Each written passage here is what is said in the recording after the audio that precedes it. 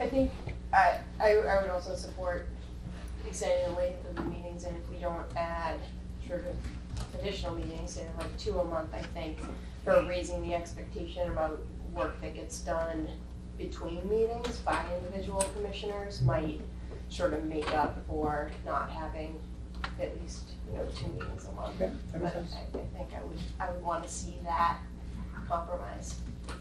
Okay. Yeah, I agree with that. Along with raising the expectations, though, has to come some sort of spelling out of the agenda so you know what's expected. So in other words, if we want to be productive, we not only need a meeting agenda, but we need, I think, an outcome agenda.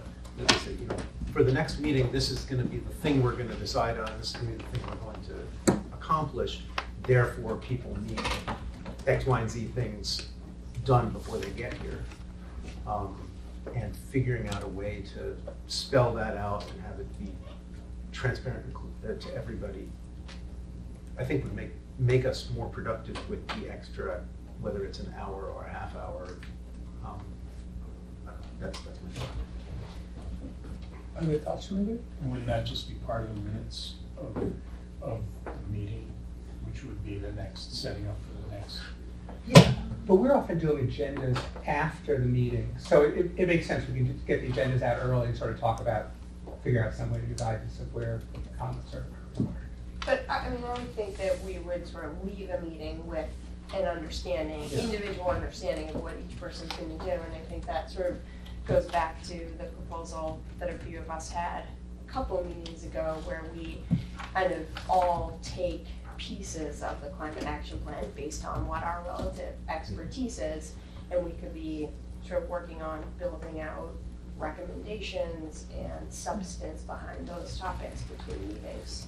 Yeah, because we're so constrained by the open meetings law, when we're here together is when we need to decide who does what individually, because then we don't get to talk about it. But there's no limit, just to be clear, in terms of assignments. So there's limits in terms of assignments of subgroups. But if we say, here's going to work on, and one or all of you want to work on that individually, you can sort of be brainstorming, doing research, and thinking about what you want. So that is certainly no limit. It's the deliberation that's the challenge. Sure, but I think when it comes down to, oh, well, you can work on this, you can do some brainstorming, as opposed to, it's kind of an assignment. We've kind of agreed, you're the expert, and we'd like your thoughts on this for the next meeting. That would, certainly if I were the person who had the assignment, that would help focus my mind. It just, maybe just as a process thing is worth considering. So I'm going to ask Chris a question. I'm not really sure. This is only the second meeting I've been chairing, but so there's some things like the climate action plan, which we know it's an agenda for the next few months. But I was surprised between the last meeting and this one, how many emails I got from people saying, can we put this on the agenda? Is that, so I wouldn't know that the meeting before. Is that typical, or is that non-typical? I think it's a new typical. Okay. Things have changed over the last couple of months. Okay. So those are things I wouldn't be able to warn you about, except by sending an email out and saying, here's the new thing we're talking about. My impression of what Ben's suggesting is more of a homework assignment that could be sent out to everybody, and maybe this could be something that that Chris could handle or you could handle, that we discuss in the meeting what we're going to do, maybe briefly at the end. In the private sector, it's called your do-outs, and you have your do-outs from a meeting and you're expected to deliver those by a certain time. We could have a brief discussion on that at the end of meetings, and then that could be written down by whoever's taking the minutes and then used as a base for Chris to send out to everyone, just as a reminder of what we agreed that we would do. I would find that very helpful, and as Ben says, it would sharpen my focus. Okay. Yeah, I was saying in the past, historically, commissioners haven't really taken on homework. They haven't wanted to. They're doing it now, so it's great. The caution I always want to have in terms of a homework piece is we are a deliberative body of everyone. The more we break things down, the less it's the decision of the board and the more the person who takes it on. So I think knowing what we're talking about so you can do research is great. How, assigning an individual person is why I want to be more cautious about that.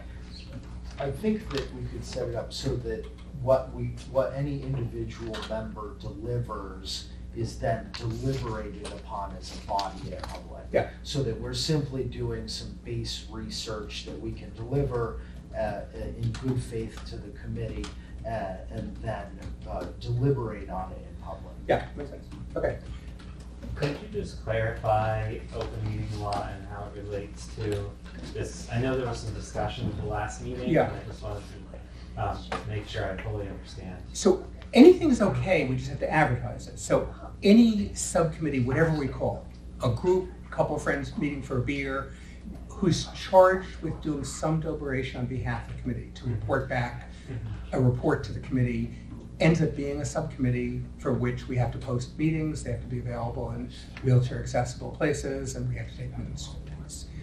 So an individual, you know, and it could be, how many of us are, 8 individuals all doing an assignment by themselves and reporting back, no problem whatsoever. But as soon as 2 of you get together, it's sort of a subcommittee.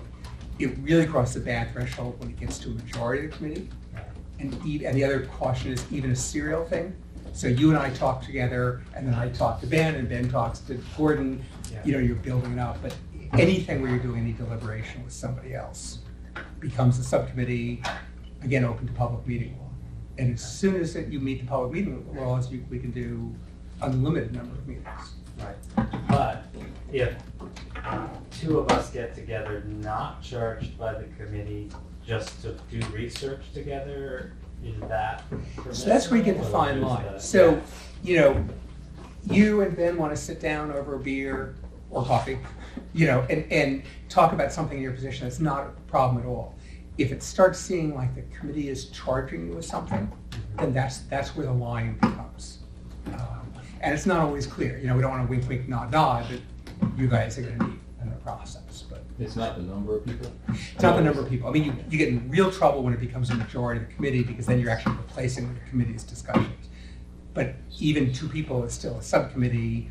But again, it's not, you know, you have the right to talk. So there's stricter rules, and you're on Legislative Matters, there's stricter rules for permit granting boards. Permit granting boards, even 2 people meeting about something is totally legal because that's judicial in function. Legislative Matters, you're still allowed to have the informal conversations, but just not being charged.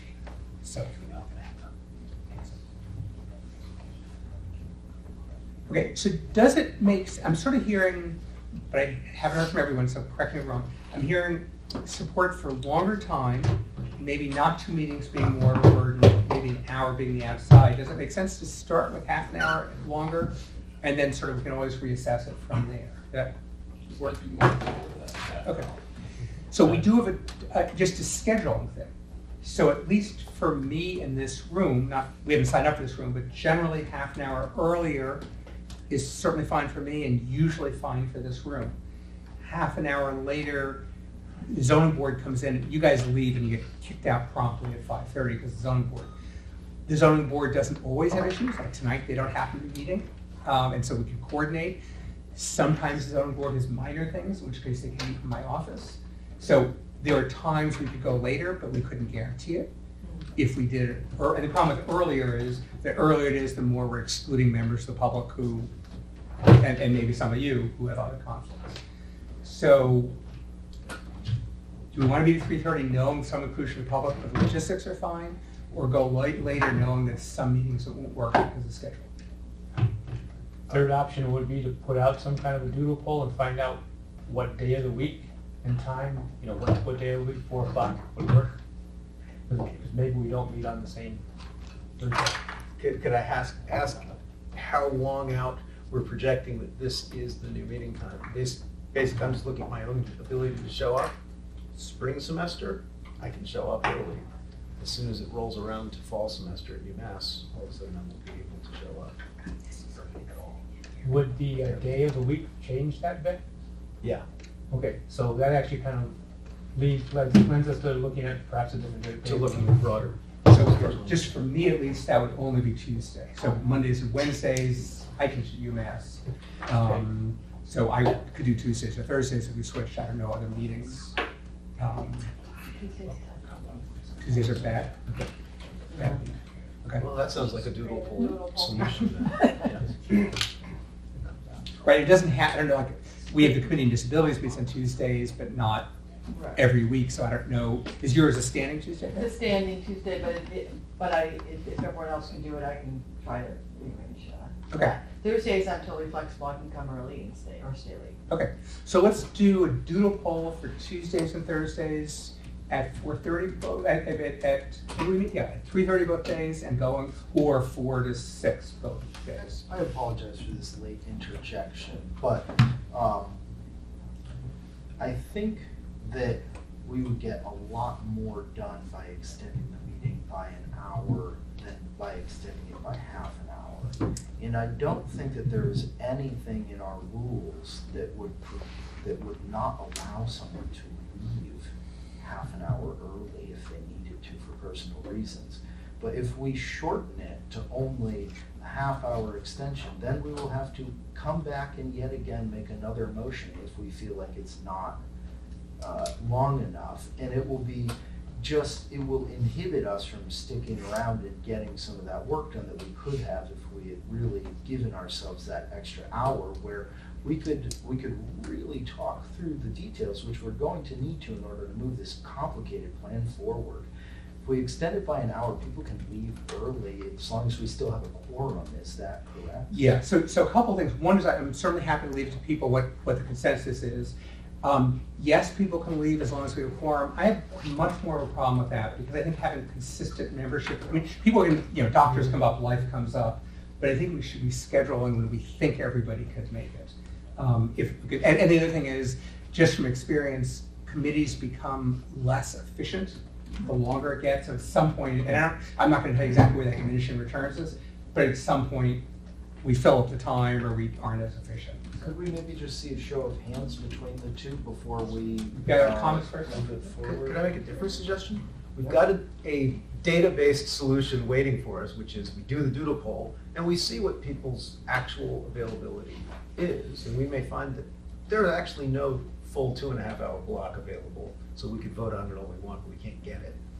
Let's just see what the data say and agree now. We'll extend it if we possibly can. That's works for me, yeah. So Chris, you want to do the doodle poll? Yeah, totally. Okay. Okay, anything else on the subject before going? All right, so what I'm trying to do is for the climate resiliency process is just sort of spend a little bit of time each time as we build consensus of where we're going rather than sort of getting stuck in the weeds.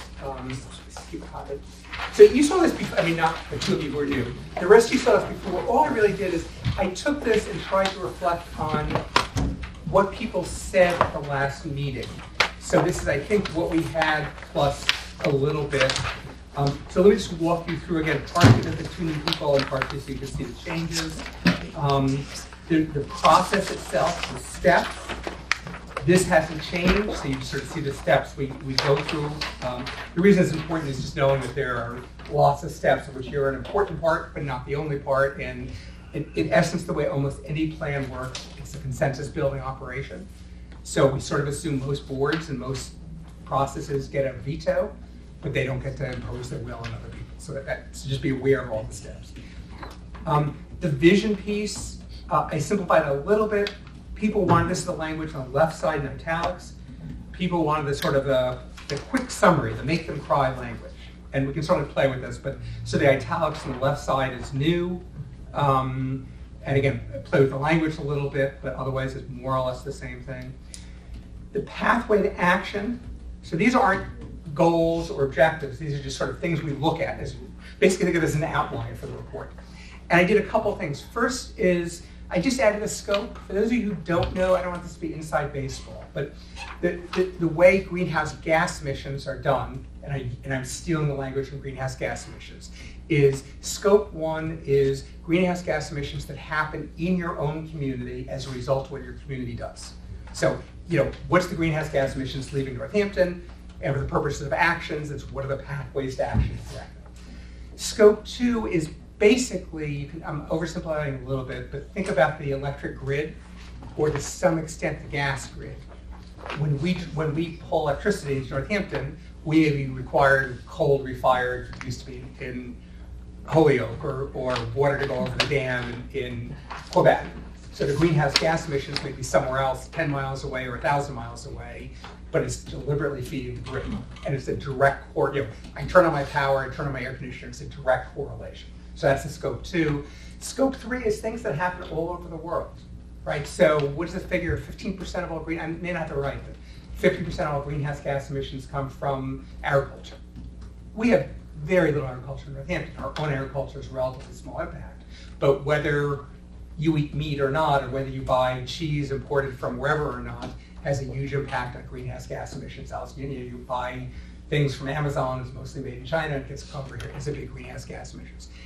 It's important because some communities skip scope 3.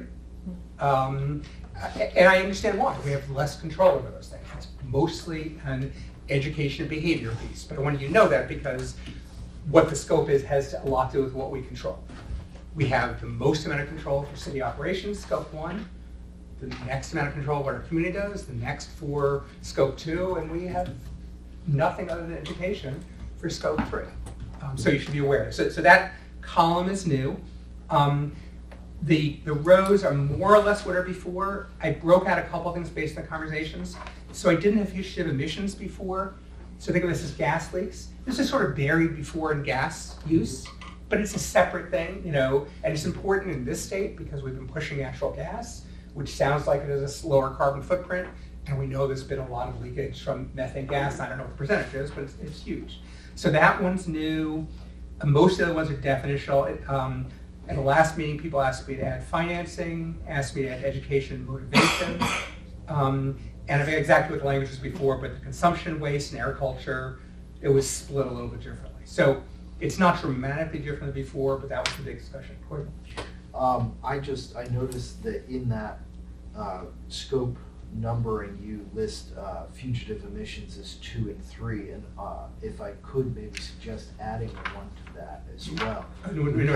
Yep, because we have an enormous number of gas leaks around the city that if we were to take action as a community to go out and find those and then hold the natural gas suppliers accountable, it would be an action we could take right here. Yes. And would be significant. Yes, I agree. That's very good. Okay, I'm going to run through quickly and we'll come back and spend all the time. The pathways to resilience and adaptation. There was less discussion of this last time. I added again at your request, mobility and transportation. I don't think I had anything else, but I may be forgetting something people said. I took all your notes and put it in here, so nothing major difference. The cross-cutting multiple pathways, I just spelled out the language in the heading just so it's clear. This isn't supposed to be complete. These aren't actions, these are just the things that cut across categories. And I added again at your suggestions, regulatory systems, and behavior and education. Implementation didn't change at all. So that's sort of the background. My goal is to get that before those of you who weren't here before, we need to do a lot of massaging of the plan. I didn't want to touch the plan until we had a consensus on the organizing, where we're trying to go for doing it. So I'm open to anything. Let's just do it again section by section. So any comments on the process?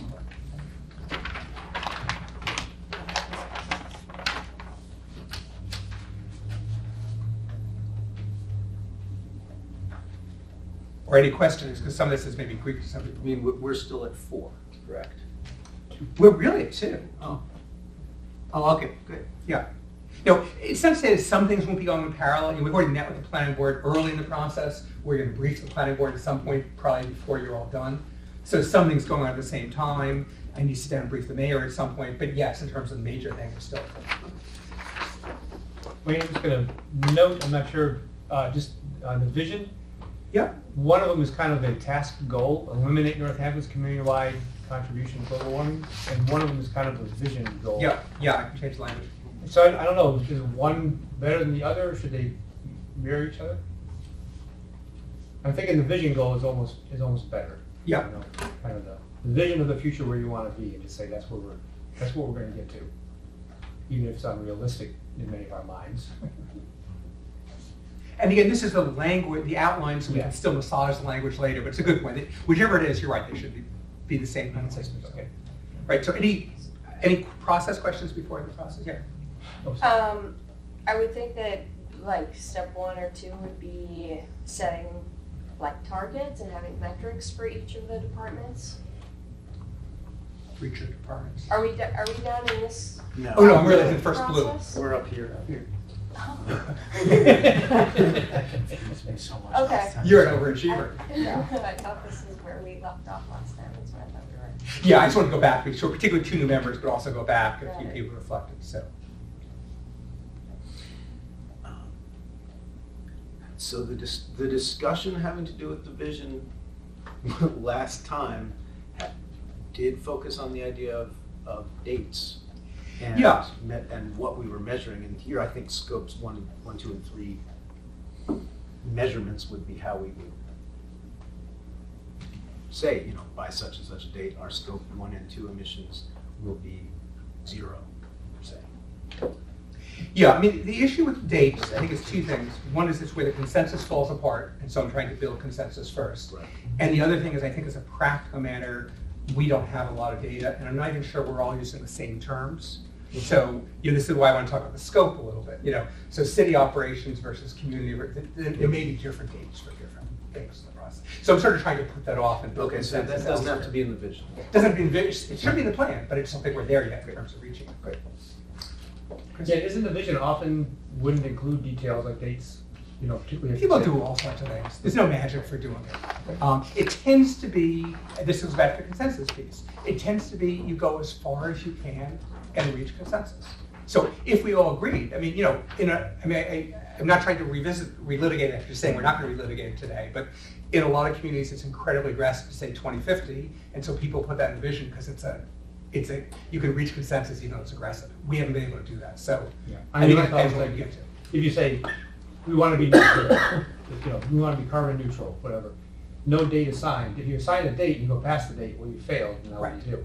If you just say we want to be carbon neutral, As soon then as the possible. next layer down is to set the date and stuff. But the Yeah, vision we is- actually in the plan need to set dates. I don't think there's any question about that. No, I agree, but the date's coming further Yeah. down. I think we The stop vision- here. The vision stays as, inevitable, you know, this thing that's always there for us to go for. Yeah, or we go back and we reach consensus and we go through different groups. So if we can reach consensus, it should be, I would still put in the vision because it would grab, you know. I mean, I will say, having done a lot of planning processes, that some large percentage of people never make it beyond the vision.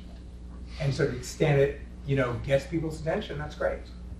But you have to build, you know. So just for my clarity on what we're working Yeah. on right now, what you've put this together for is to help you with shaping that vision so that that vision reflects how we all feel as a community as best you can. Is that what we're working on? Right. Then we'll break each of these out in that plan creating process. Exactly right. Okay, other comments on the vision piece? Again, as this goes forward, we can revisit these things, but it creates now. I would like to suggest the addition of energy production being added to pathways to resilience and adaptation. There's this energy interruptions, but energy production in this town is going to become more and more of an issue as more people are installing solar. And what we as a city have to say about that and what we allow to be produced will have a very significant impact on our ability to achieve the goals that we're striving towards for reaching Okay. climate. Obviously, people can be producing hot water, but because most of what we're talking about is probably electric, I'm inclined to put it there. Electric, energy supply, and energy It production. would be, yeah, electric Okay. production, actually, energy production and storage Okay, both need to be Yep. addressed in the vision.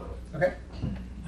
I guess I would suggest that among the pathways forward that have more to do with the mitigation side in terms of accomplishing zero carbon is going to have to do with production of thermal energy, and there are a variety of different ways of doing it. And among those could add to the resilience of communities that, you know, or, in other words, one can imagine district energy systems. Yep. Where essentially the microgrid includes thermal energy as well. So you're saying there's a separate pathway, energy production, thermal, If we're talking about that, let's just not close off Yeah, okay. thermal. That's all I'm saying. That's fine. The purpose of so much of the energy they would be creating would be to create, to keep us warm in the Yeah. winter, so I absolutely agree. That is the base of the issue. Okay, other comments in the pathways section? Chris? I wonder if we should add a section on legislative lobbying. So what we can do here is we can lobby our state. Yeah. And particularly I'm thinking of the carbon price. That's something I think, I don't know how to put it in the plan, but I think it has to be. Okay. Legislative and administrative agency? Sure. Because it's also going to be rulemaking stuff. Okay. Sure. So I don't know exactly where this fits in, but I guess we're kind of spitballing some of these things. It feels like it fits under financing because you have PACE financing. Yep. But as I've done some of this thinking, a proposal that I think I'm on the agenda for next time, and it's part of that, is to propose a municipal utility, not for electricity, where community aggregation is a better way to accomplish that, but actually a municipal thermal utility. Okay. Obviously, not a tiny thing to propose. So, I'm gonna kind of bounce off that thing, because I also had down, and it's been mentioned already a little bit, the idea of a geo-micro district, basically geothermal districts where multiple talking people the same are pulling heat off a common geothermal system. And it's been identified, folks in the audience, Lily actually, has mentioned, it's a possible way for a utility to shift their business plan from delivering gas to delivering thermal energy. So, And my only question is, why? a local, could you make it like a local utility? Yeah, why Whether it's ask them municipal to or- please be nice and do this thing we want to do? If we can have a water utility, Sure. why can't we have a thermal utility? We own the streets, and I that's just- where you're gonna put the, Do we own the pipes Yeah. beneath them? we would if these were our pipes, because we're not interested in natural gas pipes. Right. Do we seize the infrastructure? No, Do we own it now? No, I think he's saying you could addition, as streets get rebuilt. you're you not could- gonna Otherwise, reuse it's the natural gas put in pipes. new ones? You don't wanna touch those natural gas pipes. Right. It wouldn't do it Rusted anyhow. and ancient, and they, And they wouldn't serve the purpose. Yeah. Right, different pipes. Right. Okay. Yeah. So the idea is just a utility. Yet to be seen which one is, public or private utility, but just a utility, a geothermal utility of some kind. it just seems to me the way to finance things and to get beyond a lot of the cost burdens on private individuals, as opposed to the ability to take on low interest loans essentially at a utility scale, changes the cash flow approach to things and makes certain things possible that would otherwise not be. And at the municipal or utility time scale, because they go out, right. Yeah. Individuals will plan for 5 years, utilities will plan for 40 years, government should plan for 100 years. I think that this brings up a very important thing that we do need to put in here, which is a financial aspect, which you had mentioned, Ben. It's in all of There- this. Well, right, so there will need to be some way of assessing as a city, probably fall into the planning, or into the planning department. But the real accounting that needs to be done when you're doing planning and looking at the various systems that are options and figuring out, one, what is the best return on the money that we're going to spend on it? Two, are there finance vehicles available to get a loan to do the work so that we don't have to come up with the cash and that we can use the savings that are generated? Is there a way to do it? Or just to make it as cheap as possible on an annual basis?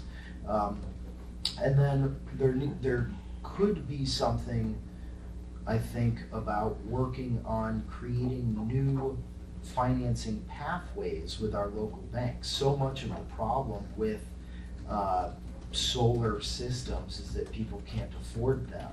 And if we commit to start talking to our banks about how can the banks help to fund an initiative to install all of these new systems that we want and be paid back on a monthly basis by their customers who would at the end own their systems, I think that what we'd be talking about is breaking the old utility mold. And I think that just trying to transition the utility companies from gas to something else leaves in place this empirical structure which is not serving the community in the best way possible necessarily.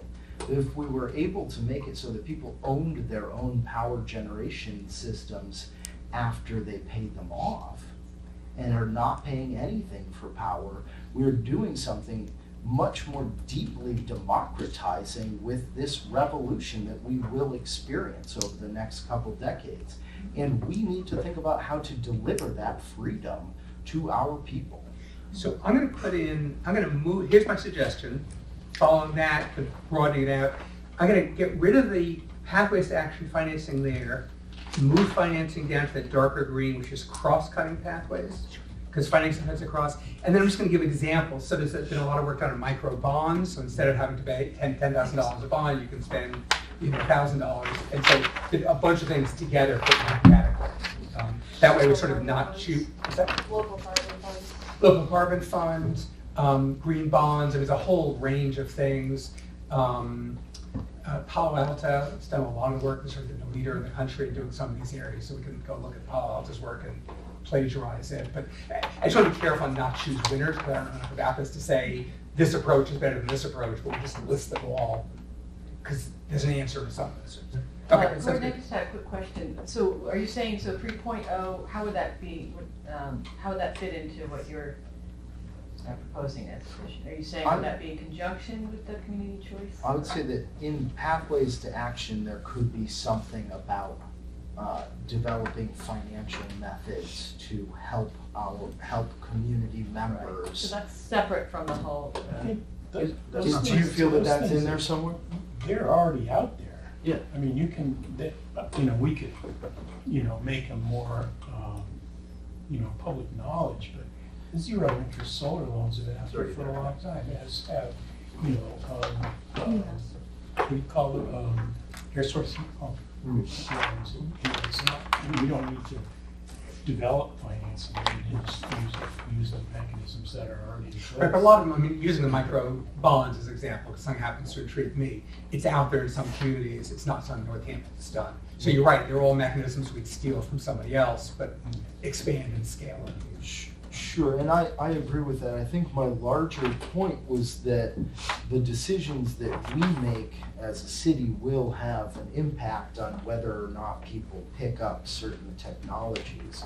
So we need to make sure that we're a force that is as helpful for the people who live here as possible, and that we keep that in mind when we're deciding what to install and what to invest our money into as a city, much as like what we would have done investing into natural gas infrastructure or other infrastructure.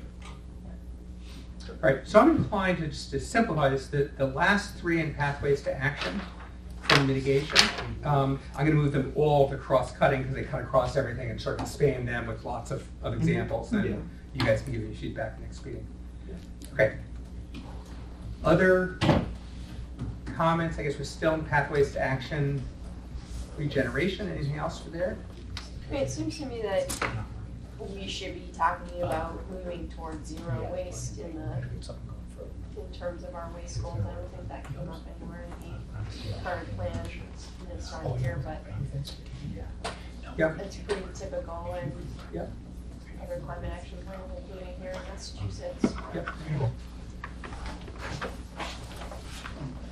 Okay. Chris. Okay, let's see, where was I? I don't know how to fit this in. It probably fits under electric and energy energy supply, but just the idea to directly, put it in there, to work with the utilities. Whether, I mean, electric utilities have to modernize the grid. I don't know exactly how we do that, but it's consciously put down that we will aim to work with the utilities. Okay.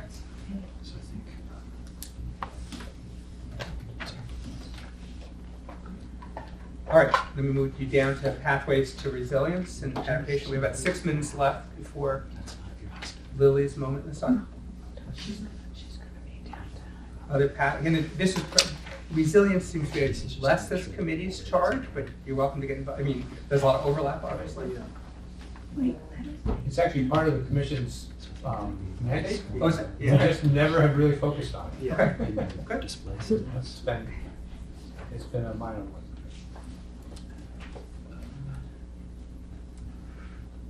And some of it, I think, is because it's easier to imagine metrics for the mitigations side, right? Here's the thing, and then we reduce it by an amount that we can measure.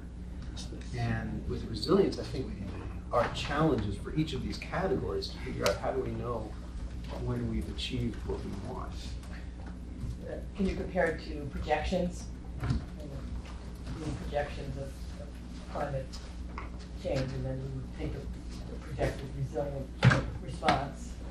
Yeah. Yeah. So we could simply say we're going to take a worst case scenario based on the National Academies of Science Right.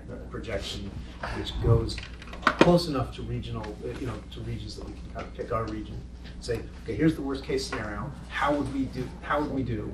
And basically scenario each of these categories and figure out where we need to make change. That actually seems like pretty sensible. And you could certainly say no more flooding damage with climate change than we had before flooding. We've always going to have some flooding damage. So it's some ways you could metricize that.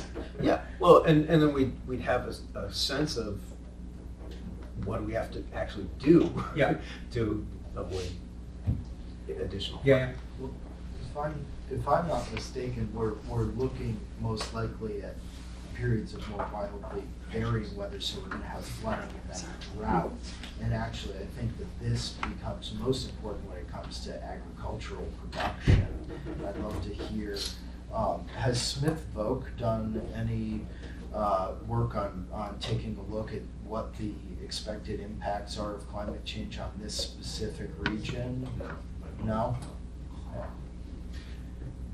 I mean, that seems like if we were in the business of assigning tasks to people on this committee, that would be something where we maybe start to assign ourselves research for a category and think about it. Because you say agriculture, I say trees.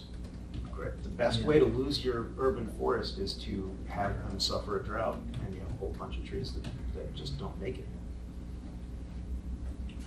I think that really understanding what we're expecting to be looking at for this specific region, I think we all probably have some pretty good broad brush strokes, but to the best of my understanding, we're looking at becoming a wetter region, but also having more prolonged droughts.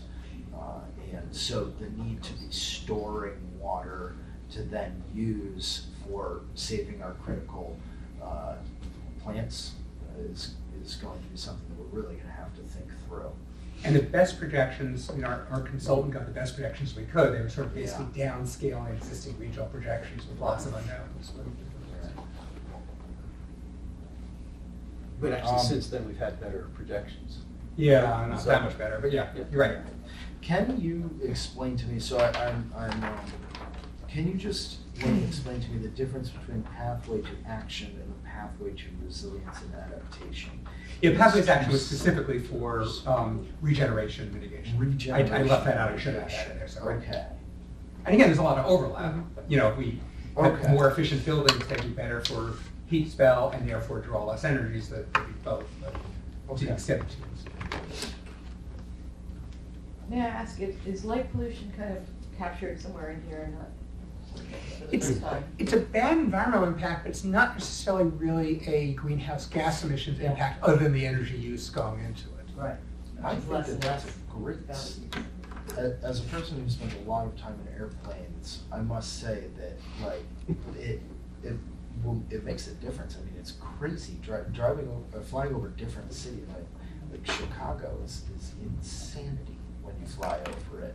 And I think that we would be an appropriate place to take action on that. And statement, or at least to make a statement on how we feel. I mean, I think that light pollution is a big deal, and it messes with the migratory species, and if we can give them something of a haven, then we should. And you guys wear two hats. So this is the Sustainability Commission, which in a case like pollution is totally legitimate, but the plan we're dealing with is specifically climate adaptation.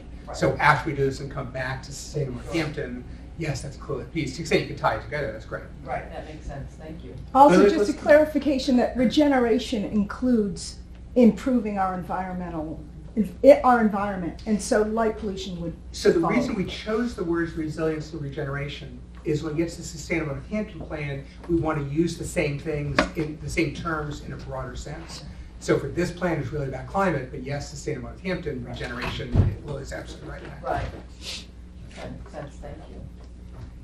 All right, so I just want to finish this up. Any last things on the cross-cutting piece? Again, I'm expanding the section because all of it's clearly cross-cut.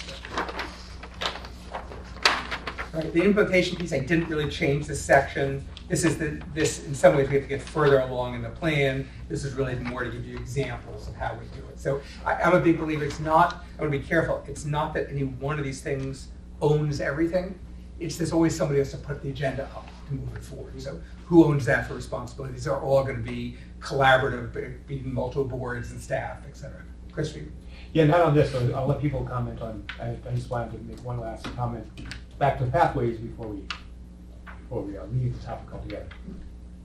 So anybody on city implementation process, go speak to that first before we Well, Gordon said that, but I just want to make sure you get for the city capital improvements, the portion of what Gordon was talking about for financing for city operations, not for everything else, some of Gordon's comments would fit into this capital improvements item. It's how does the city fund things, as opposed to how we get private sector people. So go ahead. Okay, so I'm just going to go back to your scope 1, 2, and 3. And scope 1, which is generally what we have control over here in the city, but that's the city as a whole, right? I'm actually wondering if there should be a scope 1A and B. City operations versus comp. That's a good way to do it. Yeah. It's not the traditional way, so I use It's not, right. But you're right. They generally don't go down to city operations. So Yep. should we get the city operations in there? I think it's particularly good, given this, again, I don't want to relitigate it now, but this conversation about what's the time period, because I think that's part of it. If people say we can be really aggressive in time, we can be much more aggressive at city operations, which are merely investments of money. I don't want to underestimate that's expensive, but at least it's within the city's control. The private sector, we just don't control. So, okay, I'll add it the next time. Obviously, some of these things, a lot of things are going to be 1A and 1B. Yeah. It's a good start. All right. I want to move on to Lily, but any last 2 seconds before we go on there? Had you already made a note about like the targets and? Yeah, let's come back to that later. In the Yeah. implementation process? Yeah. I mean, it's to be fought over later. Oh, I'm not saying we'll fight over the numbers now, but as a general step, it seems like. Yeah, I mean, go way up to the vision piece. That was sort of what I added accountable that wasn't there before. And so in some ways, that's the overcutting thing is we want to be accountable. We want to have targets in that process. So yes, we need to take that through to all the other steps, but that's part of it. So we don't want to just do feel-good stuff. So the third entry in the vision table was accountable. So think of that as being targets, figuring out how we get there. But yes, we should be carried through all the targets that we don't have. Question. This is maybe a bigger question about the executive versus legislative branch, but essentially what I've heard and what I saw in, for example, the pesticide regulations was it shall be the policy of the legislative branch saying this is a policy, and then the executive branch follows that when they choose exactly how to follow it and they have full control over the implementation. So just thinking about, as I see okay, there's certain things tasked here to executive, certain things to city council. Where is that line? So the line's not always clear. Policies can come just from the mayor without city council approving it. They can come from city council in an ordinance or policy. As a practical matter, the way I try to avoid that line is we try to get as much buy-in as possible. So for example, legally, the only board that has to approve this plan is the planning board. But that doesn't mean much. So it comes to you, it comes to staff, we talk about the mayor, we'll go to city council for endorsement. So what we try to do is avoid figuring that out. If everybody's on the same place, then it doesn't really matter what that legal line is. Right. It only really matters if there's disagreements.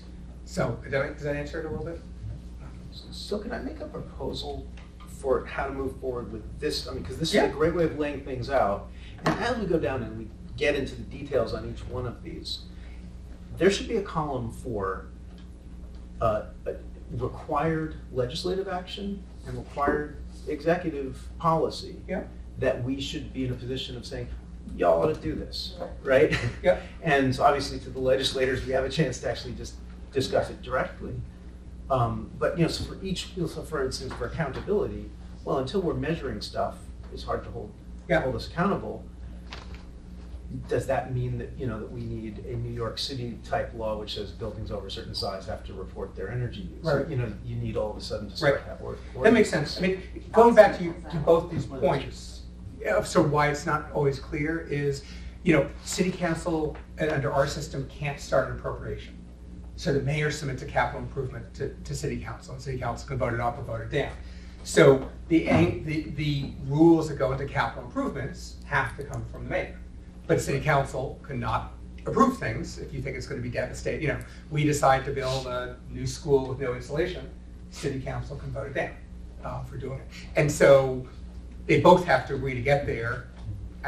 Does that make sense? And so I'm happy with the columns, but just know it's different ways. You get a city council who does nothing, and a mayor does these things, and a mayor does nothing, the city council does these things.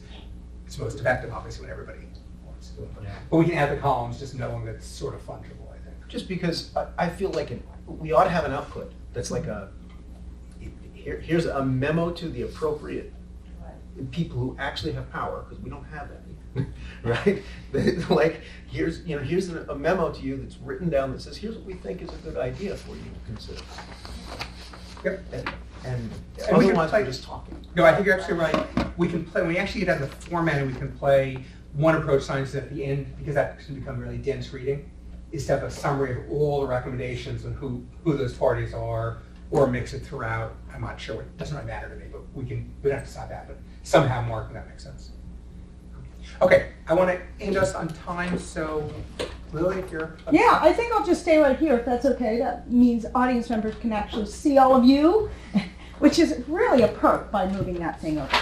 So thanks for putting me on the agenda. I wish Rich could have been here, but he had a training today, so he left me to do the whole thing.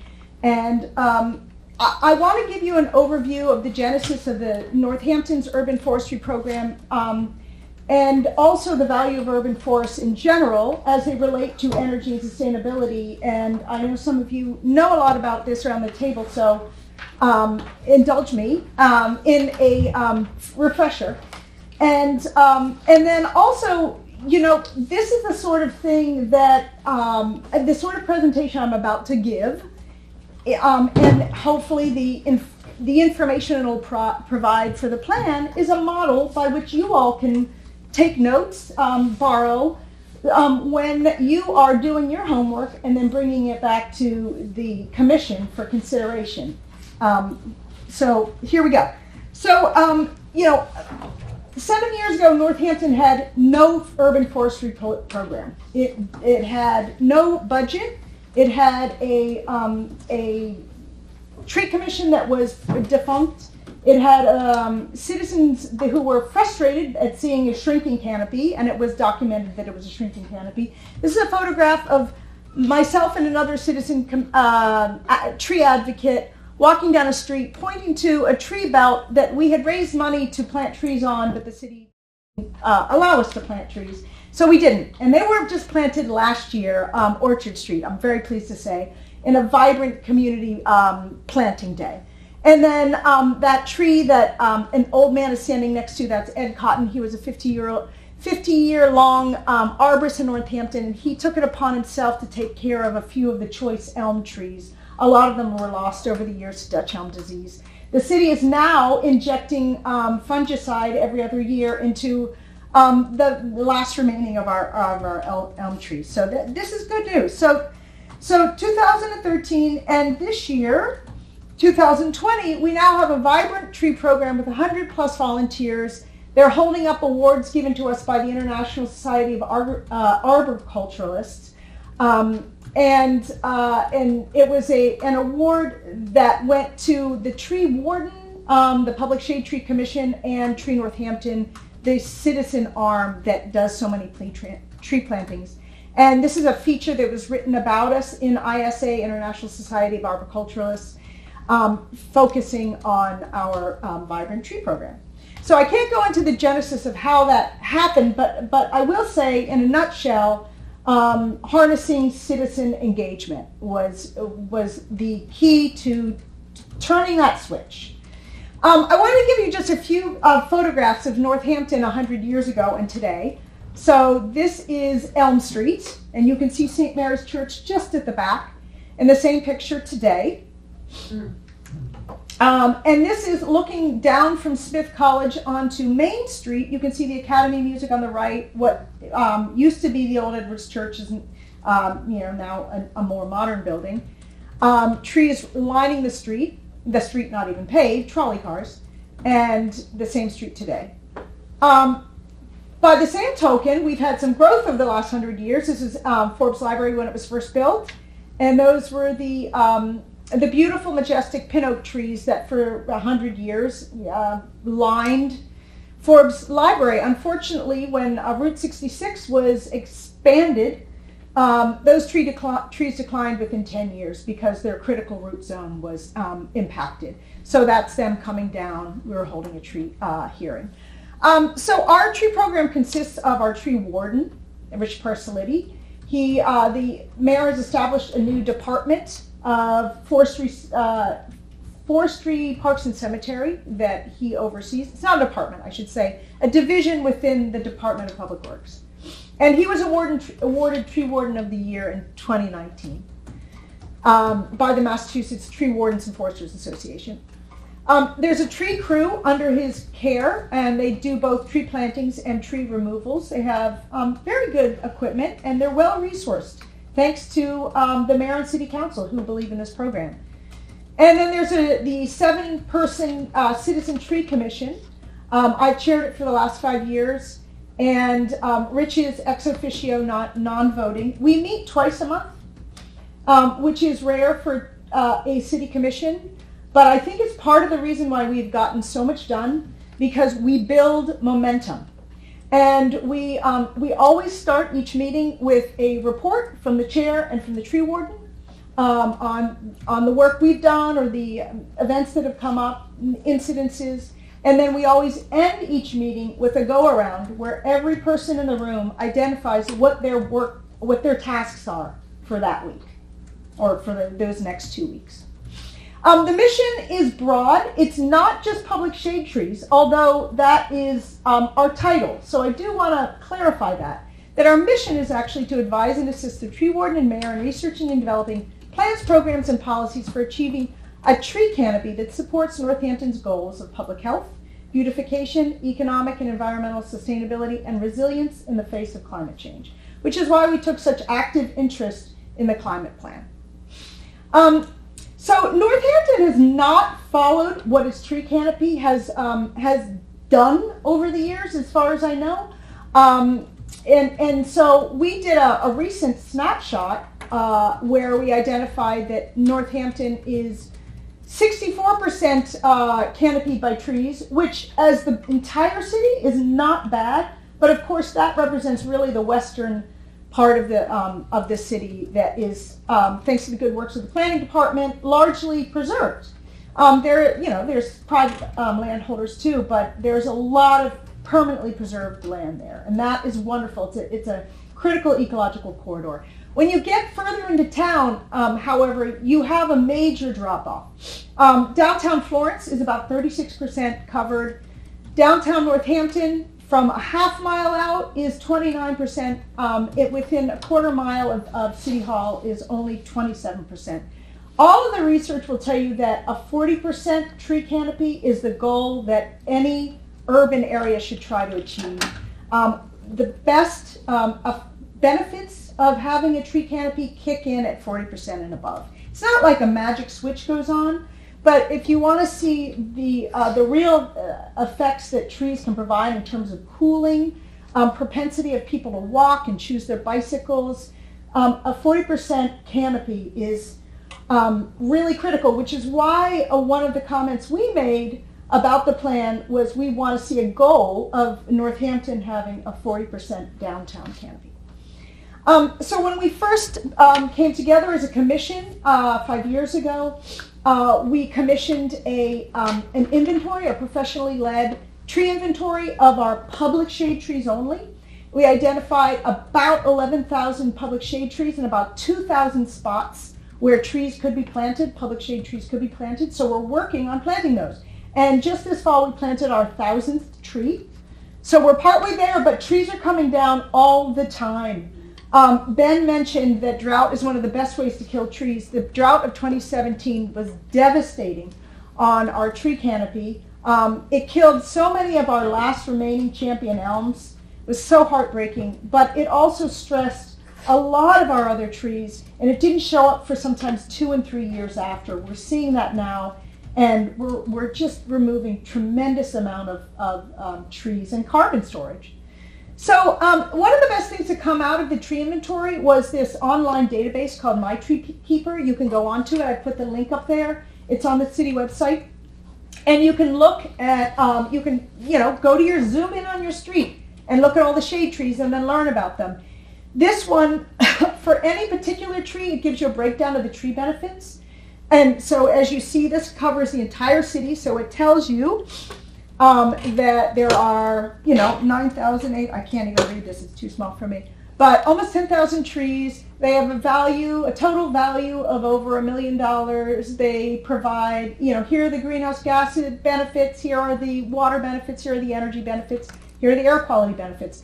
I would say that speaking to some experts, like our resident expert, Bob Leverett, who I hope you all will meet someday. I'd love to bring him in to introduce you to him. He's a phenomenal individual who's been studying champion trees his whole life. And he and Lori Sanders, also another just champion in our community, would argue that the benefits are way understated in these sort of mega analyses. And especially, well, all of them. When you talk about the replacement value of a given champion tree, they might only say that it's worth a couple $1,000s, and we know that they can have, that to grow another tree commensurate to that tree would, it's basically invaluable. It's basically priceless. So what we're doing on the Tree Commission is that we are creating a 5 to 10 year planting plan. We've identified our priority zones where we want to plant. And so this is a working document. You can see on the left column, here's some of the areas where we want to prioritize. Main arteries through town, city parking lots, proximity to low-income neighborhoods, downtowns, congested secondary streets, neighborhoods with sparse tree cover, businesses with possible good sites, proximity to bus stops, proximity to walking routes to school, proximity to important community centers. And so then we populate all of those, the third column, the right column, with very specific streets that we're targeting. And we turn that into a 5-year plan. This is obviously something you can't even see, but this is our working document for the next 5 years. And within this we have those priority streets, but then we've already also decided that we're going to break down a given year of about 300 plantings into some other categories. Big Arbor Day planting, where we always plant around community centers. This neighborhood planting project, where we encourage neighborhoods to self-organize, submit a proposal, and then have a massive planting day with a big potluck at the end. And then we also are very carefully tracking plantings by ward, so we make sure that we're being as equitable as possible in our plantings. These are some of the partnerships that we have established over the years. There's Tree Northampton, which is a nonprofit citizen group that's main mission is to plant trees and support the city's tree planting mission. And that's when 3 weeks after those big trees were taken down at Forbes Library, they were there ready to plant new trees. We also have collaborated with Smith College in doing this basically botanical labeling called Tree Speak, which is very cool. You use your iPhone to access the QR code and learn about a given tree. We've now done that with about 13 trees. We've collaborated with Broadbrook, planted American chestnut trees, like disease-resistant ones, on their site. We've also done it at Bridge Street Cemetery. My daughter took a big role in that. And then we, this fall, had the Great Tree Bicycle Tour. I know Alex was on it. It was a phenomenal event that involved 150 people and showcased 13 just specimen trees that should, be absolutely treasured and pampered because they're so beautiful. Some priority areas that we're working on. One is strengthening ordinances and zoning regulations pertaining to tree canopy growth and protection, specifically working now on strengthening our existing significant tree ordinance. The tree ordinance protects private trees over a larger size when the permitting process kicks in, and they would be impacted in the permitting process. I won't go into the details about that, except to say that, once again, we're very fond of spreadsheets, and we look to, the first thing we do in researching how to improve our current ordinances is to see what other communities are doing around the state, around the country, and around the world. So this is being populated with data regarding ordinances in Cambridge, Arlington, Newton, Concord, Seattle, Portland, and then as far afield as Toronto. Another priority we have is to engage with planning at the earliest possible stage. There is a redesign happening of Main Street. We want to be very engaged in that, and we it's no news to Wayne that we asked to be brought to the planning table at the earliest possible stage. I think that may have averted some of the omission in the current climate plan of urban forestry. If we had been brought in earlier, we would have had a lot to say about the role of urban forest. But thankfully, it's not too late. And I don't know if you all know, but this January 13th, there's going to be a public design, was it a charrette? Workshop Yeah. On Main Street, redesigning Main Street. Imagine. Yes, thank you. We spend a lot of time interviewing and learning from experts in other communities, and then trying to provide the same in exchange. So these two YouTube clips on the left are from this amazing expert named Bob Ackley, who has spent 45 years tracking gas leaks around the Commonwealth, and he actually became a whistleblower. He worked for the utility, and he became a whistleblower because he saw the devastating impact that ubiquitous gas leaks have on trees. And so he helped a number of municipalities bring suits against their utility company. So he came out here to Northampton.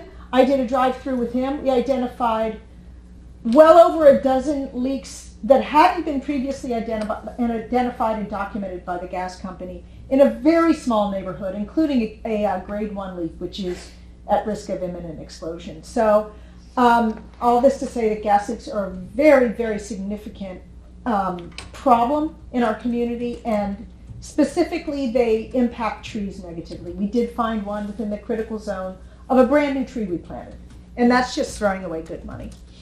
And then on the right there, I gave a tree steward training on the genesis of our urban forestry program to a bunch of folks who came to a DCR training. It was great. They loved the experience. We got a lot of lessons from the town of Worcester. I don't know if I may be able to play this. I don't think I am. But anyway, my daughter did a 30-second educational video on the energy studies in the city of Worcester after the decimation of basically their entire tree canopy in order to contain the Asian longhorn beetle, which was an invasive species that was at risk of spreading across the U.S. and could have affected millions, if not billions, of trees. So anyway, what they found, no surprise, is when they cut down so many trees in Worcester, summer energy consumption went up by, on average, 37%. In particular neighborhoods, as much as doubled. And Ben was one of the researchers of the project, so I defer to him for any questions about that. But it was very illuminating. Rarely do you get such a longitudinal study that gives you absolutely incontrovertible data that shade trees reduce energy consumption. Well, I'm just watching time. Are you, Okay. Can you be done within a minute? Yes, I can be done within a minute. I'm very close. Some other, there's such interesting policy opportunities driven by scientific research. Bottom line in one study was that 40% canopy cover is the threshold for urban settings. And that individual trees, not just whole canopies, but individual trees can play a huge role in carbon storage and sequestration. This is Bob Leverett measuring one of our champion trees, and he found that this tree alone, only by its carbon storage, offset the emissions of about a fifth of one American. That says nothing of the shade that it's providing on that little tree. There's some really, I think, valuable modeling that we can learn from cities like Cambridge on how to redesign our streets so that we accommodate trees and shrink streets. And I'll just end by saying that what our goal is to design for, protect, and invest in shade trees as an integral to a resilient and walkable city. This is Barcelona. All right, thank you. Yeah. Any questions for Lily? Thank you. Any questions? I mean, I want to say that it's very, very impressive, because this is going to sound like a one spot you got to poke at. It's Yeah. really impressive. Did you look at how it meshes with solar electric panels? I mean, that's something we think about a lot, and I'm not going to be able to answer that really simply. But actually, I think, Ben, you have some interesting research on at least the importance of trees during peak uses. What do you pay attention? Yeah. Do you want to just speak? I mean, basically, shade trees, and particularly the evapotranspiration characteristic that they do to a general area, when you get to these higher canopy levels, reduce and shift to earlier in the day the peak loads from air conditioning. And so the benefit of photovoltaics, which actually provide their peak at a time when the demand, too early for the time. So if your air conditioning peak is at 6 p.m. and your solar peak is at noon, they're out of whack. The shade trees move the air conditioning peak closer to noon. So PV somewhere else is doing better, is being better matched by the load when you actually have shade trees in the neighborhood. Okay, so there's a way to actually kind of blend and use the two cooperatively. I mean, they're blended on my particular property, and we, Rich always advises people who are thinking about cutting down a shade tree for solar panels to, first of all, just go to the tree benefits calculator to consider what are the benefits of that tree, and then also ask themselves, have they considered that tree is shading them? I mean, as we move from a predominantly heating to a predominantly cooling region, which we are going to do over 50 years, it's not immediate, but it's over 50 years, those trees will be more and more important over your house. Yeah, I didn't mean to make a competition between them. But if you ask any arborist, more than half of their work these days is removing trees for solar. Yeah. All right, thank you very much. I just had one thing popped into my mind. I wonder if you guys consider the end use of the trees that are coming down. You said that so many trees are coming down right now, and carbon sequestration at that point either can be made or broken if that tree is turned into lumber and put inside of a building or turned into a chair, then that carbon is not really. It's so hard. I mean, you try it sometime. It's so hard to cost effectively get nice straight boards out of shade trees, you know. That are near houses. Yeah. No, I mean like Yeah. when these trees are already coming down. Yeah. You're looking at what they're doing with the trees. You know what, that's a great question for a bridge. I don't know the answer to that, in terms of public shade trees, when the city takes down public shade trees. I don't know the answer to that. I mean, we took about 10 minutes last time to move on to the last side of my head. So this is related to trees though in a different way. So, you know, we had this whole debate about, you know, when can we be carbon neutral? And a key part of being carbon neutral is going to be carbon sequestration. So I just want to talk about a project the city is doing and sort of give people any chance of input if you want in this process right now. So some of you probably know we're buying the old Pine Grove golf course. We expect to close in the middle of February. So they go before the planning board. They're carving off 5 building lots, assuming the planning board approves the 5 building lots. Those 5 lots are a total of 6 acres, 7 acres, and the 105 acres comes to the city. We're having a forester do an assessment now, so these aren't exact numbers, but of the 105 acres, we're getting something like 25 acres is forested. Again, it's not an exact number. The rest is open. It's our plan to keep about 5 to 10 acres of the land for farmland, and the rest we want to reforest. And so this becomes a major, carbon sequestration project. We're sort of, as an exercise, trying to figure out, if you were selling the carbon credits on the California Offset Exchange, what would that be worth? It's not that we're planning to do this. It's sort of similar to Lily's exercise and saying, here's what it's worth. It's not what we're going to sell them at all, but it's sort of, Chris is fond of saying, if you put solar on your roof and then you sell your RECs, you really shouldn't be claiming credit because somebody else is claiming credit for your solar. It's the same sort of thing. We're not going to sell the carbon credits, we're going to keep it, but we're trying to figure out financially what's that worth to us, and from a carbon footprint, what's that worth to us.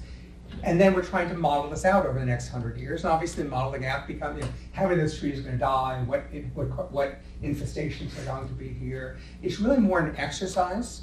But so there's 2 parts just to think of. One is this site already we know what we're doing. And we're doing a big, so golf courses are, even though they look nice and green, are pretty close to parking lot pavement, right? So a lot of water hits the ground and runs off. The water that doesn't hit the ground sinks into the ground and then goes to under drains and runs off. So we're going to be digging up every single catch basin, every single manhole in the entire property this spring and backfilling those with soil. We can't clear out all the pipes, but at least the pipes won't go anywhere. We're going to do a lot of tree planting. I mean, our current budget is some of the neighbors, $50,000, $100,000 of tree planting or scarification so that we can naturally plant. We're still trying to figure that out. We're not going to plant what was historically filled wetlands because we may someday want to restore that wetlands. And wetlands themselves are actually really good for carbon sequestration. Organic soil as opposed to sand and clay or whatever it is now. So it's going to be odd. We'll be planting trees from the edges and then not in the middle while we need to get a lot more money for the project. So we have about a $300,000 budget for the project that we'll be doing between now and so we're buying land in the middle of February, investing about $300,000 in restoring the site. And it's going to be, and there's lots of areas that are going to be a challenge for us. So new trees at that scale are great deer grazing grounds. And so, what can we do without just feeding the deer and spending lots of money? It's not the same as street trees in that sense. And frankly, discussion about herbicides, this comes up. How can we really manage 50 acres of trees without doing any treatment whatsoever? So it becomes a learning curve, but it also, so there's some things about a specific site you may want to weigh in on. But it also sets up broader discussions of how we manage our property. So I'll just give you one of the properties, I'm going to stop. We bought a Pine Barrens. Those of you who've been to the Leverett Pine Barrens or been to southern New Jersey, have seen Pine Barrens. Pine Barrens are naturally very poor soil and naturally a fire ecology. We bought a 100-acre Pine Barrens. In the normal course of things, if we were having this conversation 30 years ago, we would reach out to UMass Fire Ecology. We would cut down the trees that are there. We would scarify the soil to get rid of the organic material, and we would set a fire and we would restore it to the way this has been managed for thousands of years. On the other hand, we could say we're going to give up on pine barrens. We're going to change an ecological group, which is not our normal practice. We like restoring ecological things. And saying we want a dense forest, we want organic material, we want, and it's not a right answer, so you don't have to weigh in, but it's a legitimate debate. Fish and Wildlife would love us to manage it as a pine barrens. I have very mixed feelings. I don't even have I have lots of opinions, but I go back and forth daily, so I'm not lobbying for anything. But I think it's a broader conversation to think about as we manage other conservation. And even our conservation areas themselves, we have never cut a conservation area for timber purposes, for income. We have cut conservation areas to deal with diseased trees, to deal with those kinds of things. But should we be thinking about a different management practice for what we do? So, that's what I have. I'm sure there's any discussions or thoughts that anybody has. So your first question was, what would the cost of carbon be? Yeah, I mentioned mathematically, how much carbon we get and how much could go on the carbon exchange. But we have to do modeling for that. What would we expect those trees to grow to, and what percent mortality? Have we considered, okay, so this has come up in previous conversations, the idea that we need to generate power here. And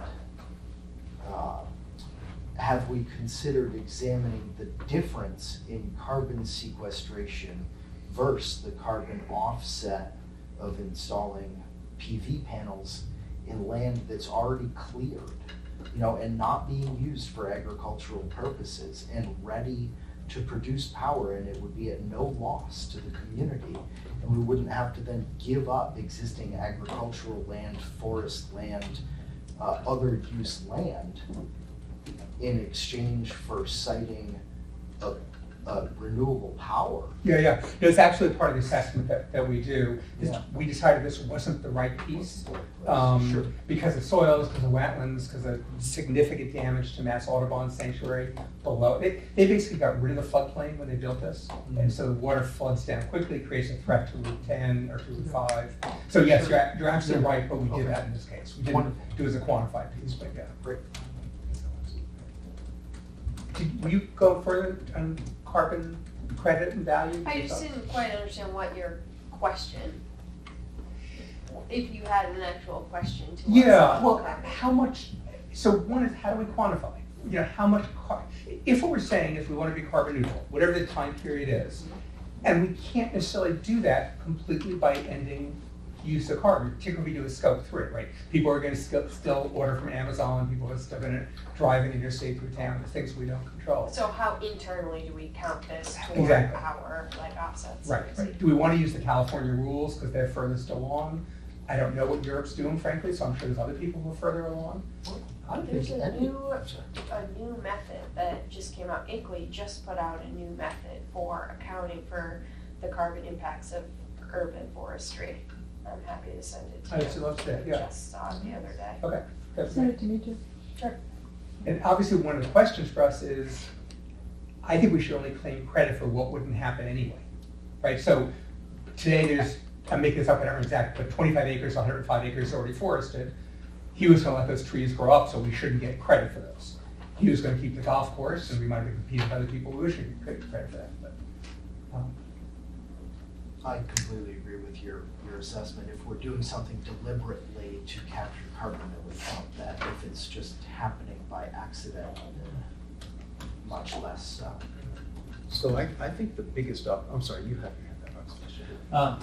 Just wanted to add in something that I think may belong in multiple pathways that isn't here from Lily about trees, which has to do with the food value of trees, given the high carbon costs of producing, say, nuts and shipping them here, and that whole process. And I know it can be difficult in a public shade tree because food-producing trees create messes that people aren't don't want to have to deal with.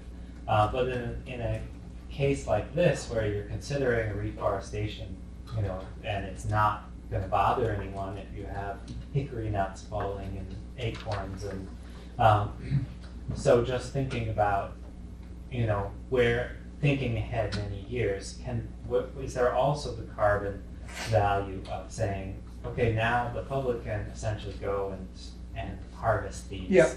And these have, this has a value. Yep. So just across purposes. Yeah, okay. thought. And we didn't think of it that way in terms of the city just planting. We did play with, for the ag land, was there somebody, obviously it takes a long time to grow walnuts, to grow hickory, but was there a private person or, a private entity, nonprofit, presumably, who'd want to take that on? That we wouldn't have to maintain that process, but it's not worth exploring. I think this actually directly relates to what I was going to bring up, which it seems to me the biggest risk in terms of carbon to this whole thing is the ag land. Because the way we do most of our farming in the valley is with, we till and then we till and then we till, it's just so much tillage that we're just putting carbon into the air like crazy. So if this is city land and we're saying, here, we're going to give you a permission to farm here, then we should come up with a set of rules that say the only way you're gonna farm here is if you farm in a way that actually sequesters carbon. And, in other words, use the So language. part of the debate, obviously you can do organic no-till, but part of the debate is the easiest no-till has more herbicides. So organic farmers tend to have a lot of turnover, so. Sure. And that might put you towards orchards. Yeah. Which can be managed organically and have no tillage because it's a perennial crop, and then you're making it growing nuts. And quite frankly, cover crops and winter kill.